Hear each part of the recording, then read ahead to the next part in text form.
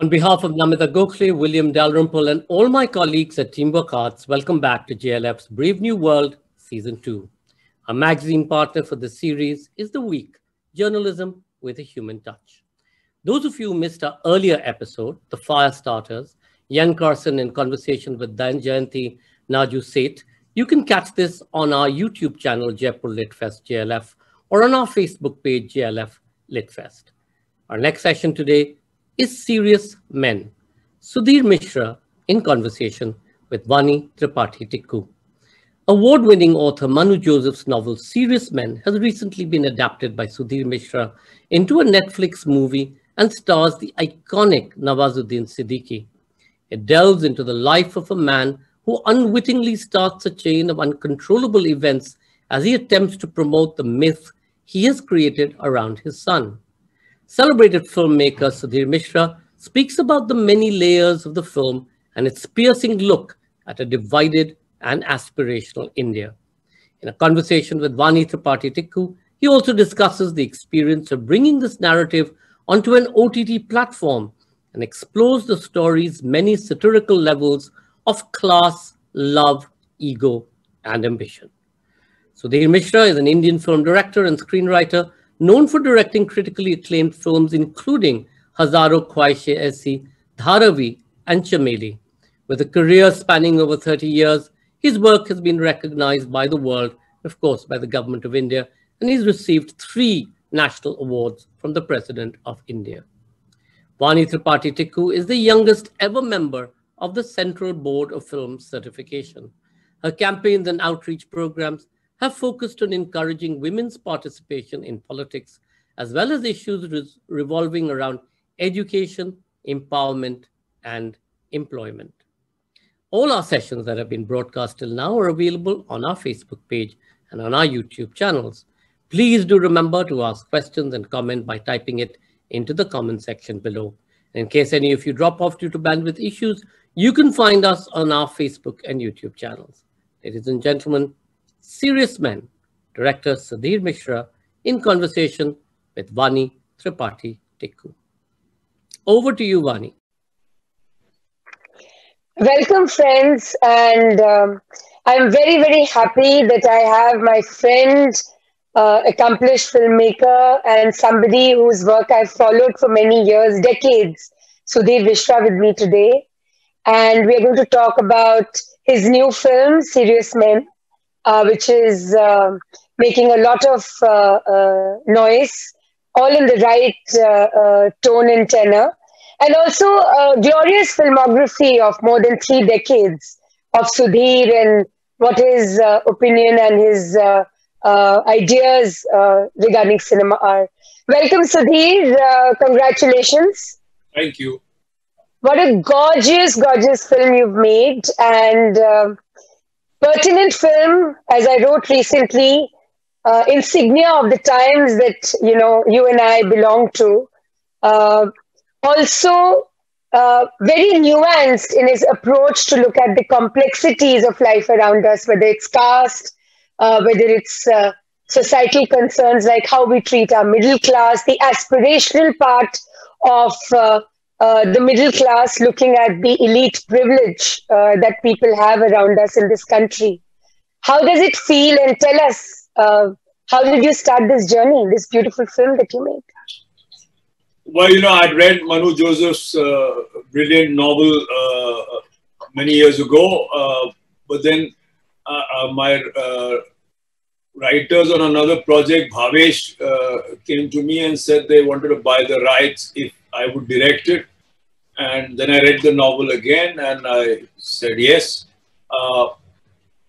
with some trepidation, because the better the novel, the more difficult the adaptation to films. It's mediums also find their subjects. It's difficult, to transform. Something is good for a poem, something good for a painting, something good for a novel. Film is something else. Film, you shoot action. Action means people moving. It's a concrete medium. You have to, the performances. You turn it into a play, in a sense. So, it's a very different thing. But then we took it up. It took about 8 months, 8 to 10 months to transform it from book to script. And we had to concoct a lot. You have to take suggestions from the novel. You have to take signals from it, ideas from it, characters from it, and then, turn it and internalize it, almost. And because as a director or writers, we can't sort of mimic anything. We can't mimic Manu Joseph's head. Because how do I say, okay, how do I, okay a shot? How do I think of a shot? How do I think of a scene? How do I, I can't think this with his head. So I have to, you have to forget the film owes a lot to the book. But, now it's a separate entity. And you have to see it like that, like something is based on real life or something is based on somebody, a biopic or anything, You have to see it like that, and then it becomes another entity. And I think we managed. We took out some aspects because the film also. A novel goes into his novel goes into many directions. Ayan Mani and the Sun is just one aspect of it. There's Acharya, the scientist, the politics of the Science Institute, his relationship with his wife, his relationship with his assistant, associate, junior, his assistant, his relationship with his colleagues. The Science Institute forms a very important part of the book. In the film, it comes in where it affects Ayan Mani's life and Ayan Mani and his son's life. So, that's what we chose to focus the film on, the father and son. And I think that was a wise choice. It works. Very wise, very wise. When you look at Ayan Mani and the Sun, when you look at the character of that Nawazuddin Siddiqui plays, and the boy, it's so effortless. And Sudhir, we all belong to the craft of cinema. It can't be that effortless if the director doesn't wish it to be so.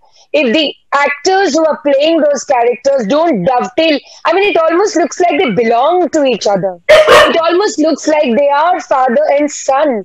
Tell us a little about this, because we very seldom talk about characterization. And when we talk about the craft of cinema, we always talk about how well the writing was, how good the editing is, how brilliant the cinematography was. But I think one of the most pivotal parts of your film, most of your cinema, I'm going to come to it later, is the effortlessness of people on screen and the comfort that they have with each other. How does this happen? As an actor myself, I would be so happy if I'm that effortless with the co-actor, and that too if the co-actor is a child. Tell us a little about that and what took the prep time, to achieve that in the film. Well, a lot of people say this, and you have to create what is called a state of grace for in a sense, an atmosphere where people are free. The kid took a lot of doing. We tested a lot of kids with Mukesh Habra, about 50, more than 50 kids. And then it wasn't working in Bombay. So I told Mukesh, since it has a South Indian background, why don't you go to Chennai? So a lot of kids, a lot of auditions came from Chennai. And then we chose 2 or 3 kids, workshop with them for 15 days, and then chose this kid. And then we workshopped this kid for 2 months. Wow. Yeah, so and he's quite a worker. He's quite an actor, and he's a very bright boy who just doesn't tire. He's like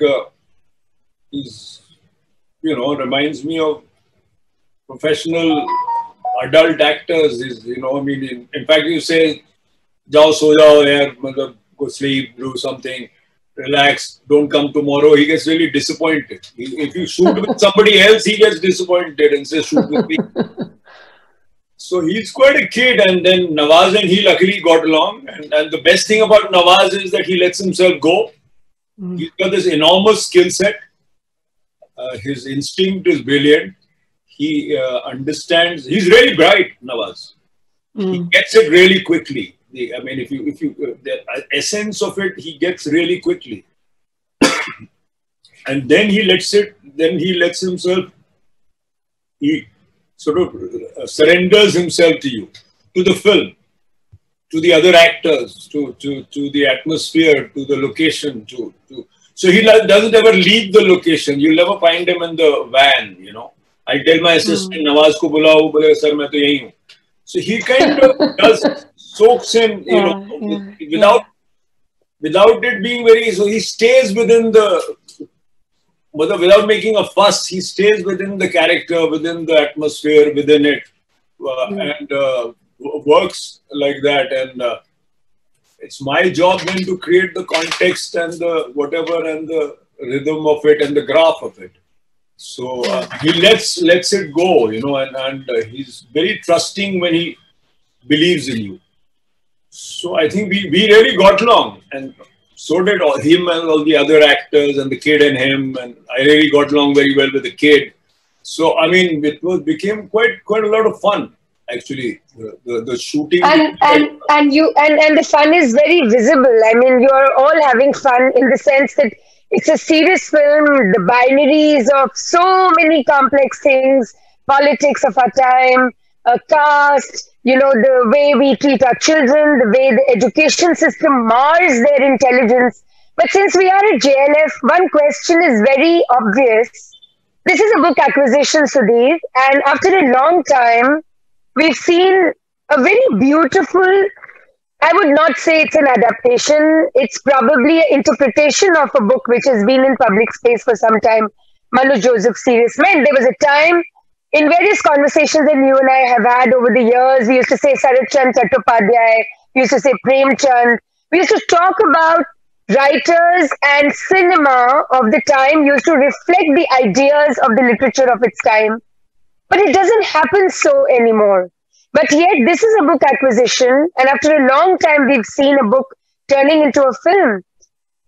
Tell us this marriage of literature and cinema, how pivotal it is to the time that we are talking, about right now, and how pivotal it is to you as a filmmaker, because I know you're also a man of letters, a man of literature, coming from the glorious family that you do, and I often get to hear about literature being the centerpiece of your thought process so many times.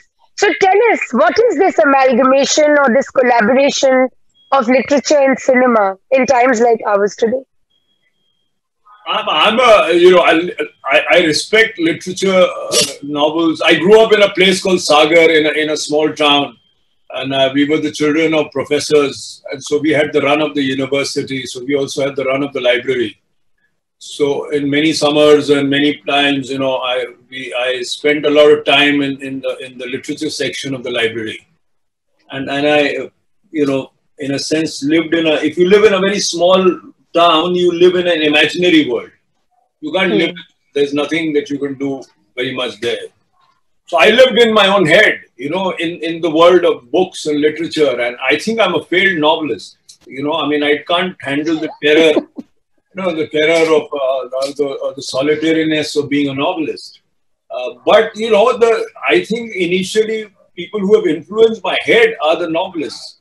A lot of novelists, Indian, English, European, American, a lot of them. And, you know, so, I mean, I don't think I'm, as in, let's say, if you take America, then I'm more influenced by, say, you know, Saul Bellow or John Updike or Gore Vidal or Norman Mailer or James Jones than Martin Scorsese and Francis Ford. In the head, let's say, or I'm as influenced by Sarat Chand Chattopadhyay, Vani Tripathi Prem Chand, as much as Satyajit Ray or Guru Dutt, you know, I mean, the initial days we spent reading, right? So, I mean, they kind of triggered our head, created an imaginary, or, you know, they were concrete, real worlds for us. So, I mean, I'm always very skeptical of I've never read books in order to make them into films. I respect it too much. And I think it's an abstract medium and everybody, for example, a book like 100 Years of Solitude or Nobody Writes to the Colonel or, Aunt Julia and the Scriptwriter or, so many great books, here, as well. To transform it into a film is a from that abstract, that it concretizes too much. Everybody has their own character, imagination of the characters in a book. Right. In a sense, writes their own book, right? In a sense, it's a more dynamic interaction between reader and the reader is a much more active person, right? He sits up and reads, and his brain is, unless it's triggered, you're actively participating. Cinema can be, especially bad cinema, can be a passive experience. It's a passive, dumbed down experience. In fact, I think cinema is responsible for a lot of flaws in the world. It's a dumbed down, idiotic medium at times. Because and then it jumps into all the bad formulas of bad novels and whatever, and creates a very stupid notion of the world, which gives people very fake ideas. Like you'll all hold hands and walk happily into the sunset. That life is not grey. That it's not, that love. The happily ever after. That is not difficult. That we are not heroic all the time. That we are not living in the best of possible worlds, but we all have to manage. It's a difficult life, which cinema kind of simplifies, right? Right. So people are always looking for heroes, which they don't find in reality. And I think that's, it's a very dumbing down, can be very passive, and especially with the new technology where sound, is thrown at you, and, sometimes even the theater seat is, vibrating, and, it becomes like a very visceral experience. But at its best, cinema is perhaps the greatest medium. At its best, in the hands of because, you from the concrete, you can go into the internal. It can remain a mystery. So, you try and Iron Money, is he grey? Of course he is, but, is he heroic? Is he not? What is he thinking? It's a little bit of the mystery of, everything is not sure, but, you don't find out, like in life, you can't enter into another person's head. You try and, create that little ambiguity in him, which Nawaz captures beautifully. And I think it's very interesting if you can do that in terms of leave something to the imagination. Not answer all questions. Which is also the end of the film, Sudhir. It's so beautiful. You've left so much unsaid. You've said so much in the film through Iron Money, through also the elitism of the scientist, who finally, probably also finds something else in life, through this episode that occurs around him. Also of the child and the mother who lives the lie of a spouse, and how, dejected and crestfallen she is when she finds out that, all this was such a grave lie. Very disappointed. Very disappointed. Having played, but yet, very beautiful and very soft and very heroic. Everybody is a hero in their own ways. Everybody has strength in their own ways. Everybody has their own situations. There are people placed in different, and the art job is not to be judgmental, but to see them all, and so on. And so, in the sense that in their spaces, they are the leading men in their own, or women in their own lives, So, whoever, even the smallest character, when they come on screen, that is, you have to give them that respect, you can't. It's very easy in cinema to take somebody, make somebody heroic and to knock down somebody else. Take a great freedom fighter, and it's very difficult to take one person of the freedom movement, let's say, and take another person. It's very easy to inflate one's qualities and deflate another's, and then I'm deliberately not taking names because these days it's, Yeah.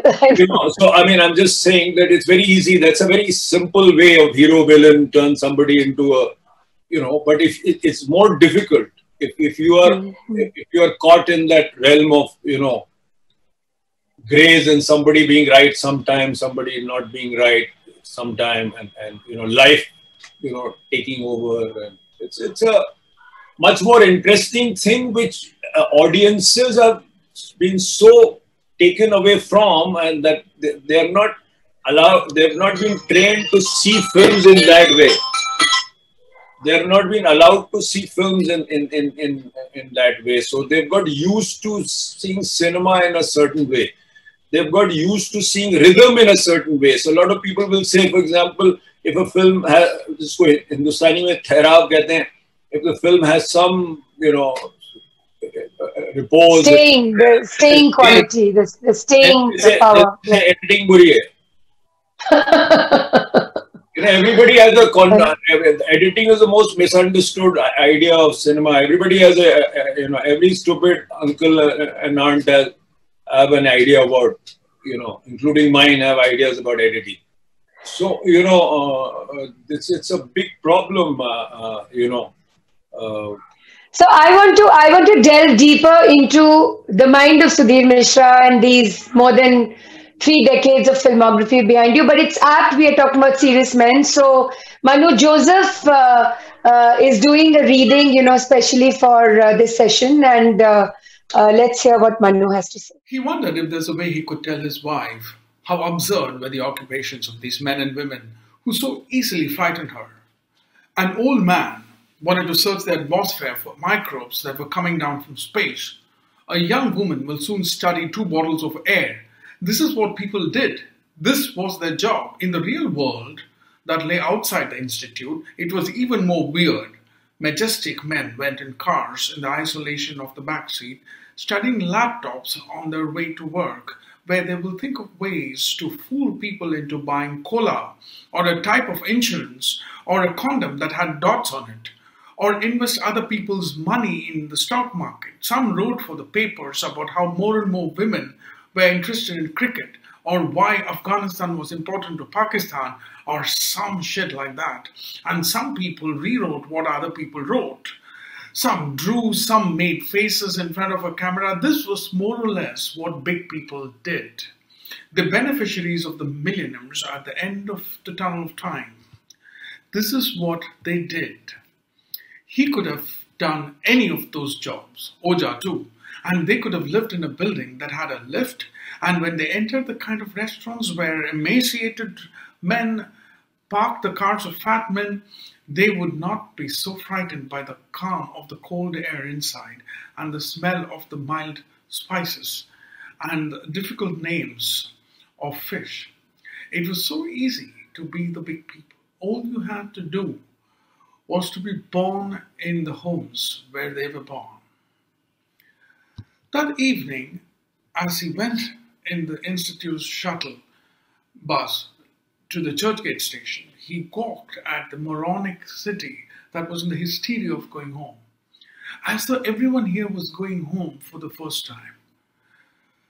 In the twilight, that was now the color of dust. In the fury of horns, that was a national language because honking had telegraphic properties. Cars stood stranded all around the bus like ants carrying the corpse of a caterpillar, where a bumper ended and another began. In those crevices, people crossed the road and motorbikes wobbled through, honking. There was a caste system even on the road. The cars, their faces frowning in a superior way through the bonnet grills, were the Brahmins. They were higher than the motorcycles, were higher than the pedestrians. The cycles were the lowest of the low. Even the pedestrians pretended that they didn't see them. The bus had to be something in the structure, and Iron decided it was him, lowly but formidable and beyond torment. In any given situation in this country, Iron thought with a chuckle that did not suffice. Someone was the Brahmin and someone was the untouchable. As the bus inched through the evening life, the traffic grew. There was no space on the road anymore. A man on the bike was riding on the pavement. When he tried to plunge into the road, a car hit him. He fell down but managed to get up. He looked shocked. That Iron loved. After riding like a moron all over the place, observe the face of an Indian when he crashes. He is stunned. This country had become a circus, and that was fair. What Iron's forefathers were once to the Brahmins were today to the world. He looked without emotion at the tall, unattainable apartment blocks that seemed to rise suddenly. In the pathetic clarity of hope that he once had in his early youth, he used to tell himself that a day will come when he will live in one of those buildings, that he too will get home in a lift. He knew those homes very well. He knew those lives. After all, he was once a door-to-door salesman for Eureka Forbes vacuum cleaners. He saw women group together and meditate and even chant, "I'm beautiful." Men who were nothing without their inheritances dedicated to themselves a song called "My Way."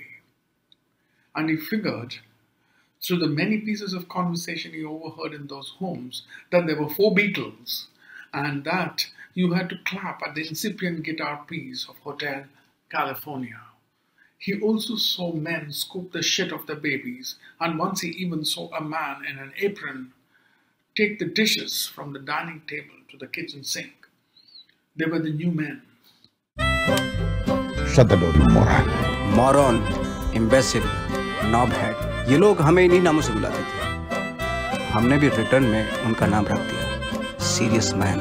रात काला छाता जिस पर इतने सारे छेद, तेजाब उड़ेला किसने इस पर जान न पाए भेद. तारा रा रा रा, तारा रा रा रा, रा रा रा रा.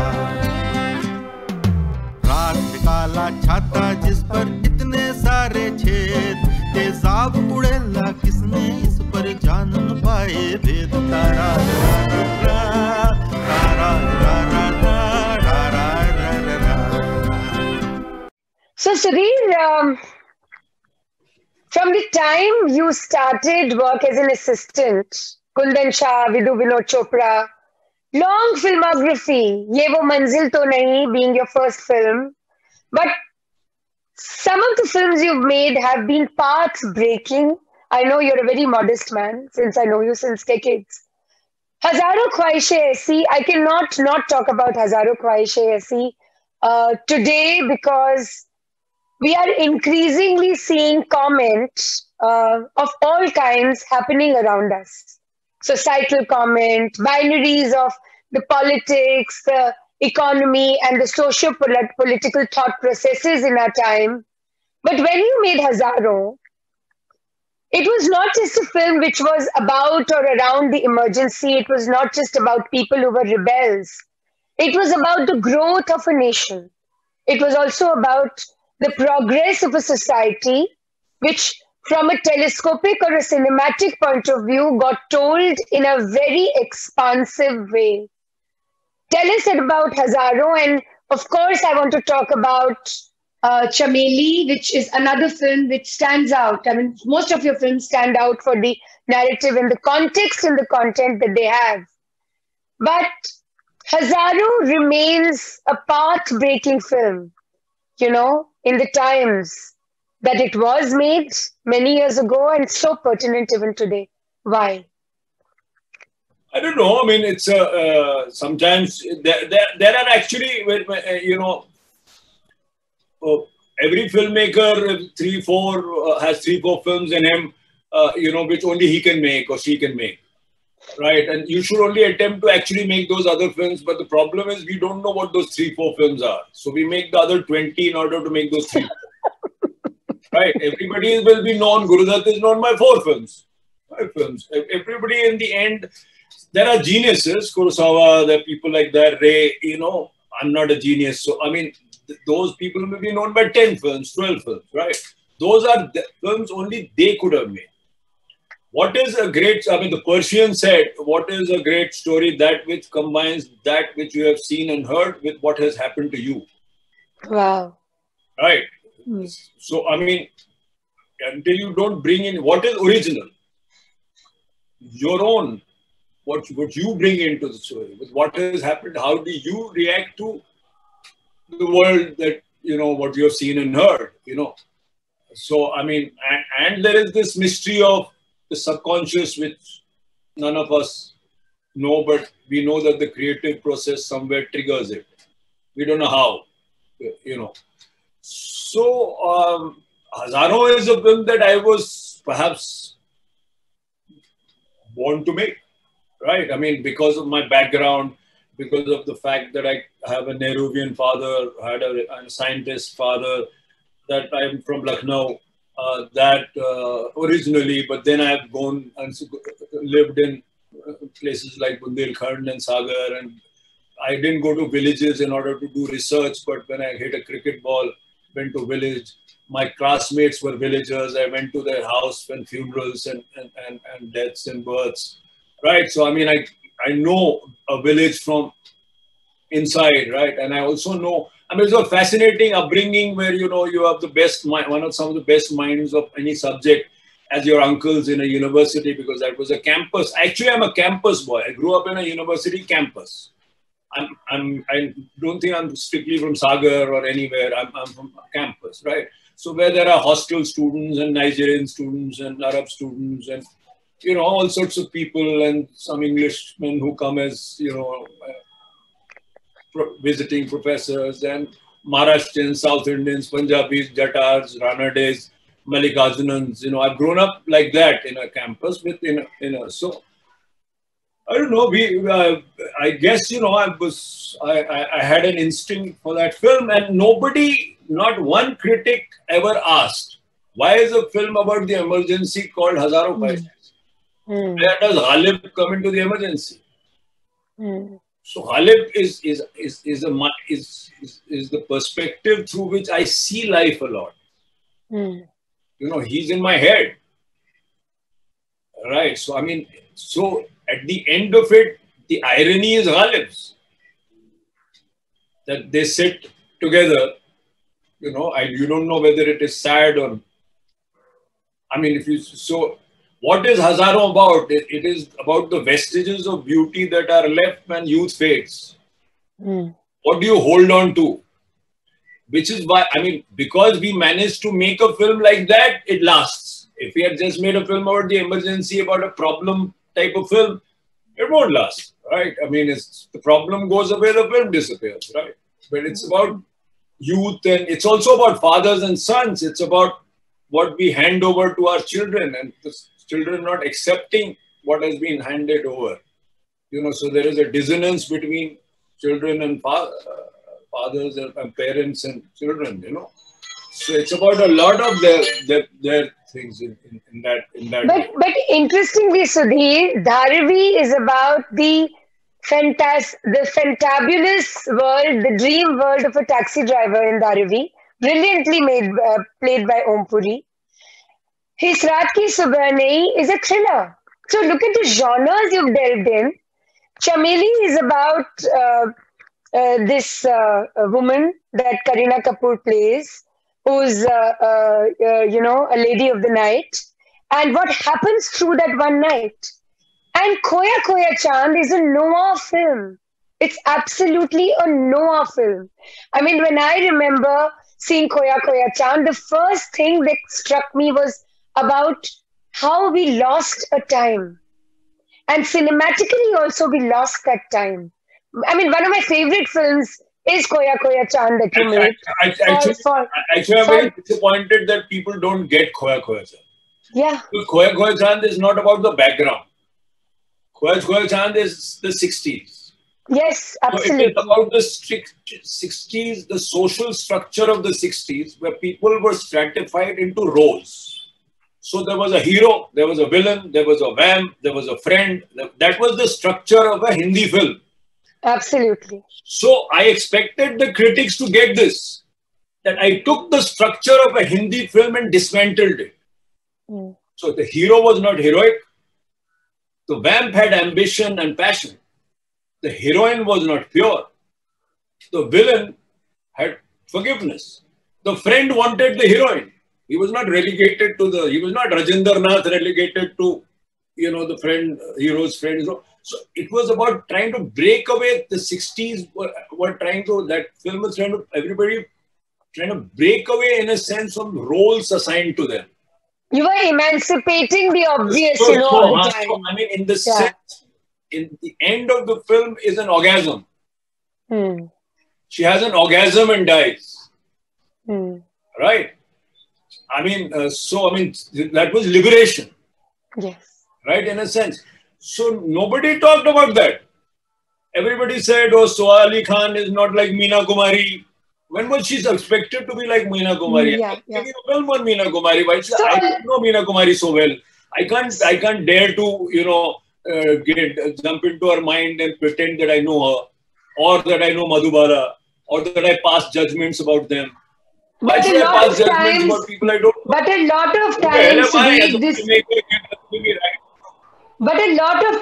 is said about you. Right. No, I mean, people not getting one kind of cinema, I understand, but a lot of time this is said about you. Even when you made Hazaro, nobody expected a film like Hazaro to come, right? Even Is Raat Ki Subhani was probably one of the most, it wasn't dark, yet it was so dense and it was so deep and it was a thriller and it had great music. So a lot of times I've heard, Sudhir Mishra is so ahead of his times.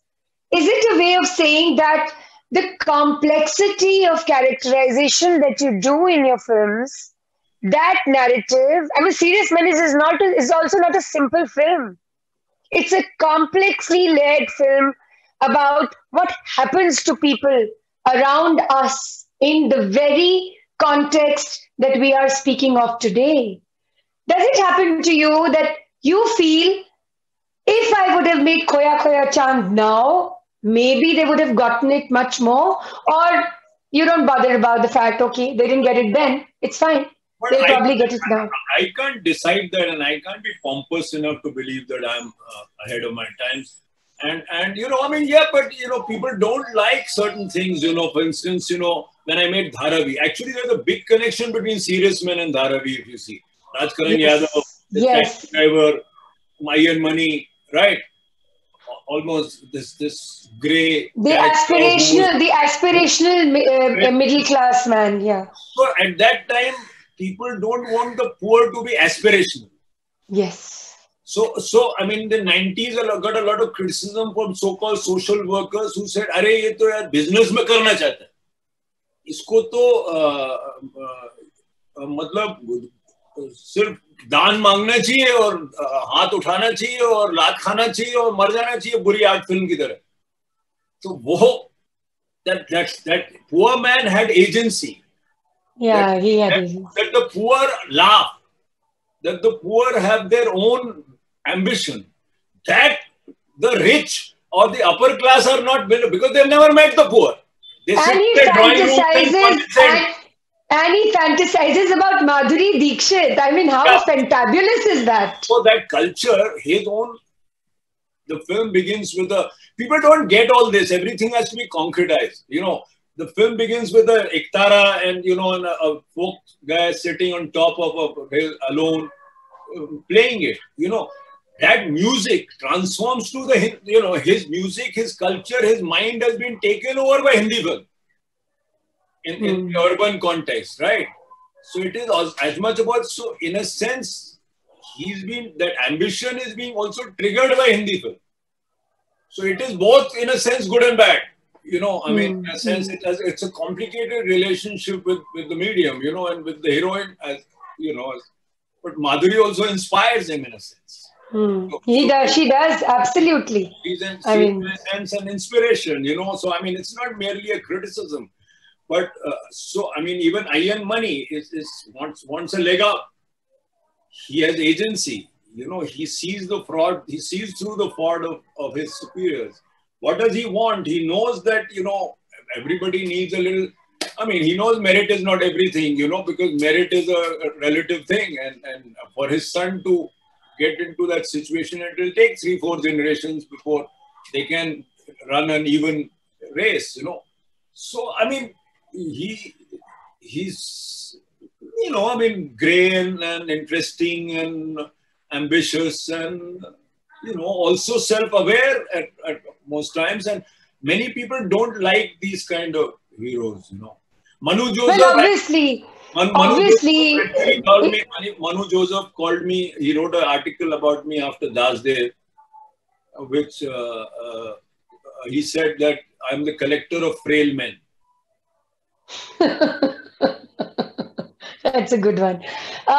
Coming to the ahead of its time kind of scenario, we are talking to each other virtually, Sudhir, in the most dystopian times that we've ever seen.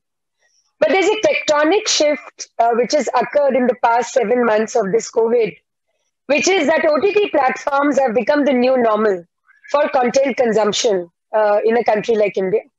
I mean, for the glitz and the glamour and the extravaganza of watching a film at the 35 space, suddenly content is in our palm. And you're one of the filmmakers who's also from the generation which knew the spool and then edited on the spool and then saw the chip and is now just made a film for the OTT. What is this journey like? And is it still true that there's a whole generational shift which still needs to occur for filmmakers to understand the new normal and become accustomed to telling stories the way you've made Serious Man right now? No, I mean, I think all sorts of things will coexist. And, like theatre still exists. Yes. Right? I mean, they said film will come, theatre will disappear, but in its own niche and its own way. You go to London, don't get a theatre ticket. I mean, you can get a cinema ticket, you can't get a theatre ticket. So in many places, I mean, everything will have to be of a very high standard in order to survive skilled at an experiential level. It has to be worth it, right? That theatre has to give an experience which only theatre can give. So similarly, cinema, it's irreplaceable going into a theatre, a dark hall and sitting with a community and watching a film, in that large screen with that nuance of sound and picture and everything. And with a filmmaker controlling it more or less, though, even the projectionist controls it, but as much as possible, an artist controlling something. So that kind of thing will also occur. And so as technology grows, there is this OTT is a great platform. For me, it's gonna, in a sense, given me another lease of life. I love the fact it brings back the novel in my head, right? Because the long form can go into various strands, right? Cinema is more or less, because of scripting classes, has become too simplistic. You can only make a film about this and that, no side characters. Oh, array, you have not completed that story. Oh, what has happened to this? Oh, you're distracting me by, why don't you take out this character? So today you can't write Godfather. Because there's so many characters who might, if I've not read the novel, there's so many characters that I only get a glimpse of. They only give suggestions to me. So I have to be able to take suggestions and not want the explanation for everything. But today we want explanations for everything, right? Yeah. But I think it's this long form gives you a great opportunity to delve into various aspects of something. You take something like Breaking Bad, you take something like Better Call Saul, you take The Wire, you take so many of these TV, OTT, call it long form cinema, call it what you want. But, it gives you so many ways to explore things, to delve deep. And, the good thing about today is you can do anything you want. Right. You wanted to make a short film, do a short film.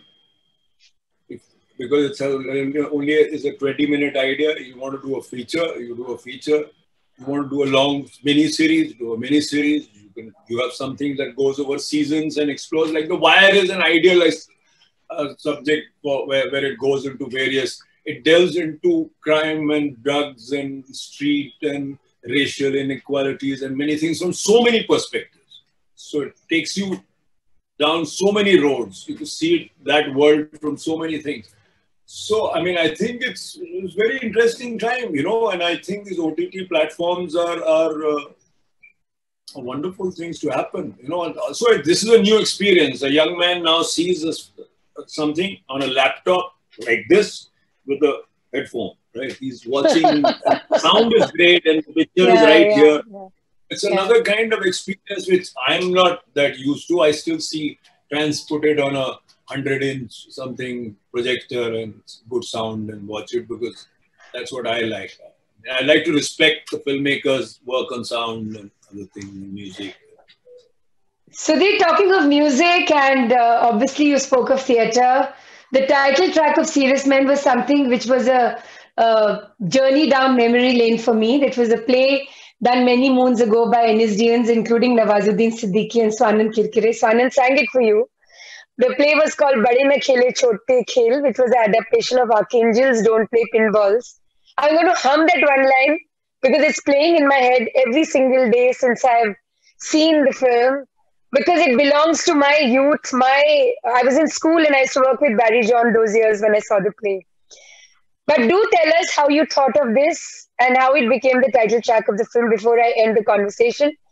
Raat kala chhata isme kitne sare chhek, kisne hai tezab udela, kaun bataye bhed, tara ra ra ra ra, tara ra ra ra ra, tara ra ra ra ra, tara ra ra ra. So tell us how you got this track, and this was a theatre production forgotten long ago, and you brought it back to life. In 95, 94, when this post-Bandit Queen, when a batch of Delhi theatre guys, including Saurabh Shukla, came into my life, around Israt Ki Subah Nahi, they were all acting.